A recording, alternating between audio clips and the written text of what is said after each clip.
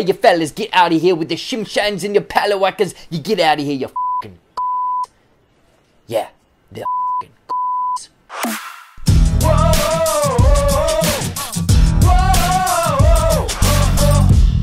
What's going on, everybody? Welcome back to the JBuck Studios channel, your home for reviews, reactions, and ridiculousness. Anyways, though, went out to the theater, and Guy Ritchie is back at it with his latest film, The Gentlemen. Mickey Pearson has built a marijuana empire over in Jolly-O, London. But when word gets out that he's looking to cash out the business, it soon triggers an array of plots and schemes from those who want his fortune. So is The Gentlemen a nice return to form for Guy Ritchie?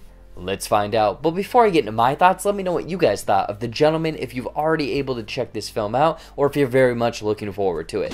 Now let's get into some of the good. So Guy Ritchie hasn't had the best track record in the last few years. I mean, Aladdin was fine, King Arthur not so much, and I never actually saw The Man from U.N.C.L.E. I've heard that it's good and whatnot, but I felt like The Gentlemen was a nice return to form. Again, like I mentioned, a return to form for Guy Ritchie and his style and flavor and everything that kind of is where he got started. I mean, I was first exposed to him in Snatch and Lock, Stock, Two Loaded Barrels, and I felt like The Gentlemen was very much in that world. It had these wacky, eccentric characters, which I'll get into later, but the snappy dialogue, it was very much this crime story, but with very heavy, self-aware, almost, comedic elements as well. And I would say that, you know, this is a very fun movie to go to the theaters with. I should have gotten a whiskey and just enjoyed this movie for what it was.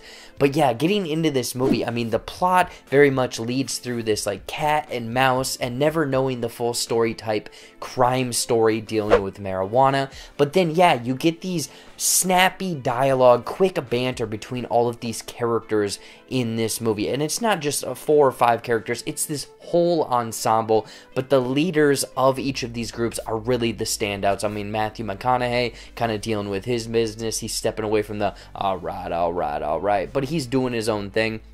Colin Farrell is a standout in this film as this, like, boxer coach character. Oh, and Henry Golding is this, like, over-the-top, you know, a rival gang type member, but the true standout, in my opinion, and the character that was, like, the most not his normal character was Hugh Grant. He's like this reporter, but he's very much over the top, eccentric, borderline like flirty, and almost going for this different angle type story dealing with all of these, you know, criminals essentially. So again, I like what Guy Ritchie did with the flavor of all of these characters, the dialogue, the comedic elements. Again, it was very self-aware with the screen coming in, talking about film in this weird roundabout way, almost selling a script within a movie about a movie in this movie. But it's the never knowing the full story. Again, kind of relating back to Snatch and his earlier stuff, never knowing the full story or never getting the full picture until the very end. So I thought that this was a very well crafted, very fun, very interesting characters and dialogue and comedy elements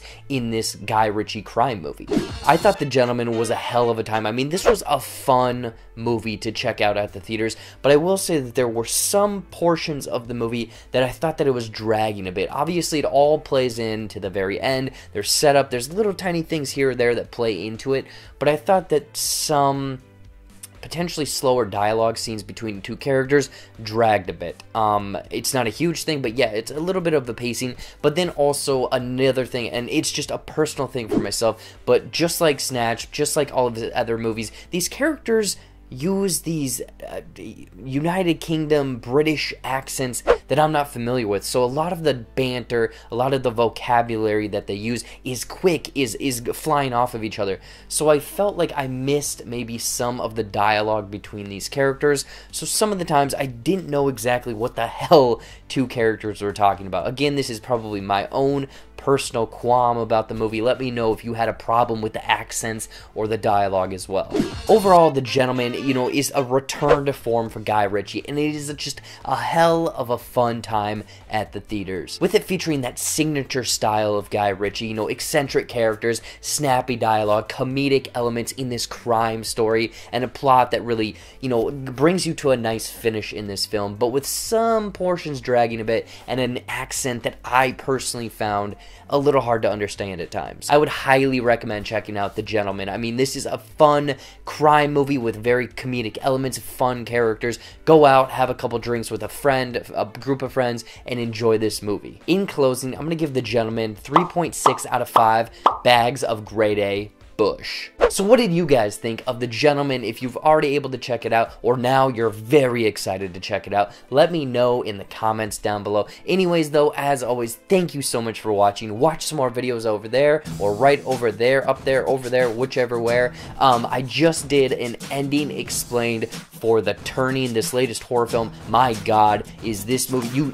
definitely check that out over there. Otherwise, watch the review probably up there. Follow all of my social media, like this channel, share this video out, like this video, and until next time, we'll see you later.